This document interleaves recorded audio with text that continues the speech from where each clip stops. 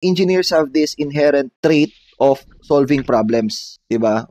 Sabi ko nga, whether kung saang field yan, ang engineer, ang role nila is to make our lives easier, whether mechanical engineer or computer engineer. Brad, meron na nga ngayon parang social media engineer eh. Hindi ko na alam kung ano. Brad, may mga ganun na So, anyway, parang ganun, no?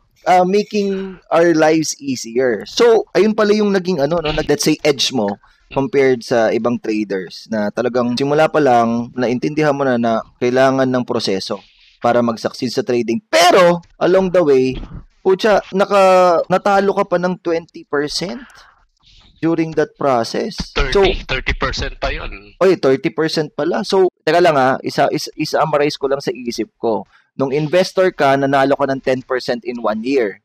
Ditong trader ka na or chartist ka na, natalo ka agad ng 30%. In the course of ilang months yan? Mga 4-5 months siguro yun. Yung 5 months. So, in 5 months, natalo ka kaagad. So, ano yung parang naging kasi that's actually big. Kung 30% sa portfolio, ano yung parang naging Oo, malaki talaga. How did you go about that struggle? Ang nangyari nung time na yun, kasi nga, puro trial and error. May makikita ko na, halimbawa, sinabi na, may nakita ko isang indicator, nakita ko si SPY, nag-post siya about Bollinger Band, ganyan-ganyan. Tetestingin ko ngayon yun. Siguro mga 1 or twice, pag hindi umepekto sa akin, lipat ako ng ibang strategy. So, ganun yung nangyayari sa akin. Papalit-palit ako, hindi ako tumatagal siguro ng isang buwan na meron ako isang strategy na talagang mag-i-stick ako. So sabi ko, hindi tama to para sa akin. So ganun na nangyari. Kasi ang dami kong mga combination ng ginawa. Kaya ang tawag ko nga pag binabalikan ko yung past na nagsimula ako, ang tawag ko dun sa is chop suey strategy dahil kung ano na lang yung mapulot ko. May makita akong ADX, may makita akong RSI, may makita akong ganito. As in talagang ipapasok ko. Ngayon, kung paano gamitin, doon na nagkakaroon ng pagkakaiba. Kasi ako, kung ano na lang ang makita ko eh. Pag hindi umubra sa akin, tapon ko, lipat ako ng ganito. And then, imi-mix and match ko siya.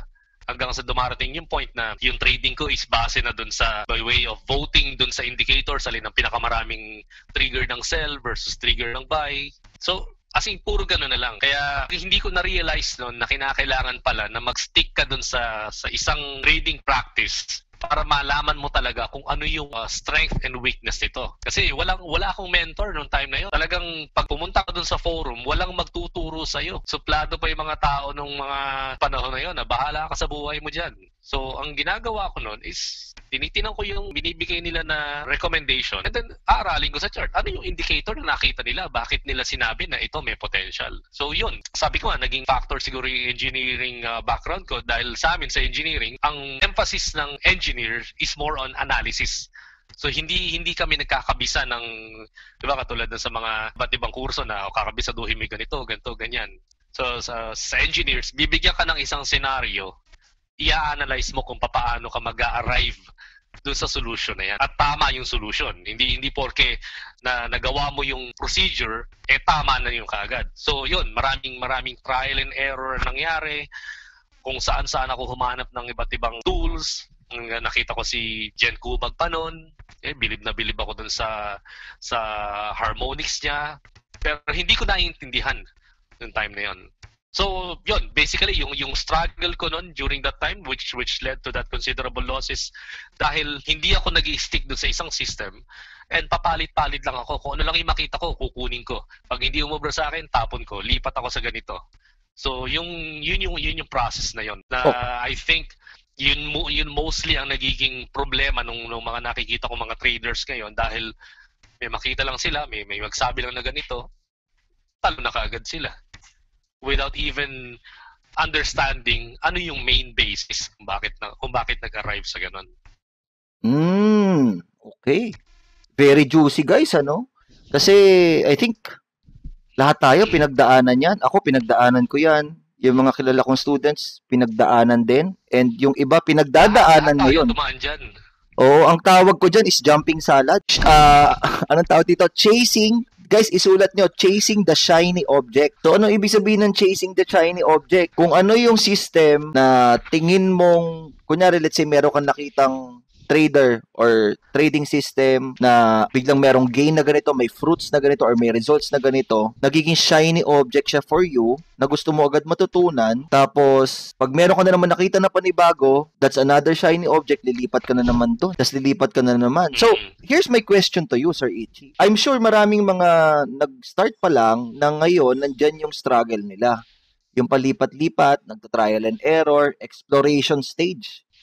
Now, in your dun sa personal journey, dun sa journey mo na yon, what could you have done differently para maiwasan yung ganun? Kasi sabi mo, yun nga, parang hindi ka nag-stick to one trading practice. So, what could you have done differently para mapag-stick ka dun sa isa? Ang difference kasi nung panahon na yun at saka panahon ngayon, information is available na.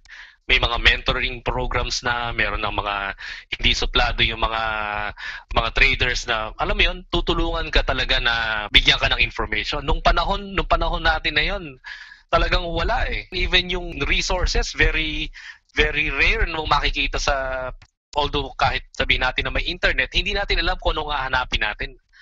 Kung meron man akong babaguhin ng time na yun, is siguro hahanap ako ng isang tao na magsasabi sa akin na ito dapat yung gawin mo. Alam mo yun, yung may hawak na pamalo na mali ang ginawa mo, paluin ako sa kamay. Ano yung ganon? Kasi talagang kung anong makita ko lang noong time na yun, may makita, yun sabi mo nga, yung chasing the shiny object. Makita ko si Spy na nag-post ng ganito, kukunin ko kaagad yun. Makita ko si New Toys na nag-post ng ganito. Aaralin ko kaagad yun. Nakita ko si Shoyu na nag-post ng ganito.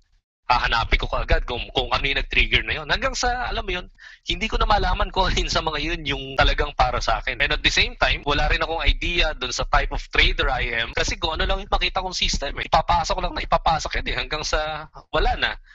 Nakita ko na lang na yung losses ko is lumaki na lang na lumaki. Hanggang sa, alam mo yun, darating yung point na madadown at madidepress ka kasi in spite ng mga paghihirap mo, lagi nila sinasabi, tuition fee mo yan. Pero the problem that time is, oo nga, may tuition fee nga ako pero wala akong natutunan. Ang natutunan ko lang is kung paano matalo. So, hindi ibig sabihin na natatalo ka, it will make you a better person. Hindi. Katulad yan ng tao na itinapon mo sa malalim na part ng dagat, hindi marunong lumangoy at nalulunod. Ang objective niya lang nun is makasurvive. Pero that doesn't mean na yung taong yun, pag tinuruan mo lumangoy, matututo na kaagad siya. Nandun pa rin yung fear. Kasi nandun na yung takot eh. At yung fear na yun, na dinevelop mo ng napakahabang panahon, hindi yan basta-basta mawawala. Kaya yun yung sabi ko, kung may babaguhin ako, hahanap ako ng tao na magsasabi sa akin na ito yung dapat mong ginawa, ito yung dapat mong gawin, mag-stick ka lang sa ganito. Kaya ngayon, sasabihin nila, di ba, nakikita nila yung mga ang dami ng mga naglalabas sa mga mentorship program ngayon. They have to be very grateful doon sa mga nagbibigay ng mentorship na yan kasi noong mga panahon natin na yun, talagang wala. Bakit sinasama? Masunog ka kung masunog ka. Bakit sinasama mo sa panahon natin? Brad, kakastart ko pa lang. Ikaw lang ang nag-start dito ng 2004. Ako, bata pa lang. 2004, puro basa lang ako noon. Hindi ako nag-trade noong time na yun. Joke lang. Oh, tama.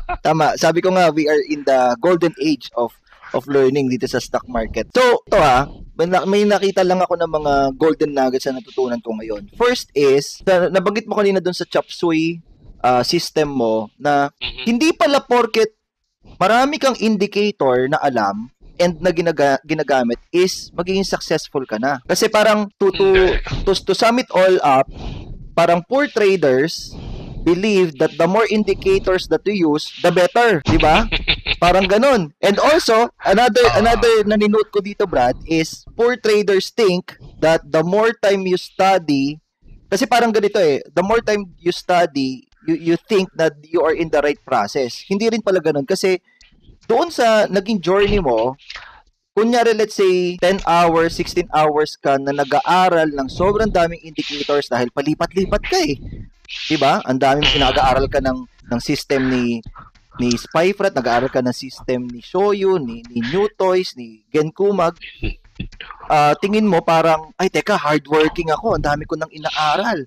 Diba? Ang dami ko nang alam. I am in the right process. 'Di ba? I am in the right process. Hindi rin pala ganun ang kumbaga parang ang labanan. So parang nakita ko dito is importance of sticking to one system.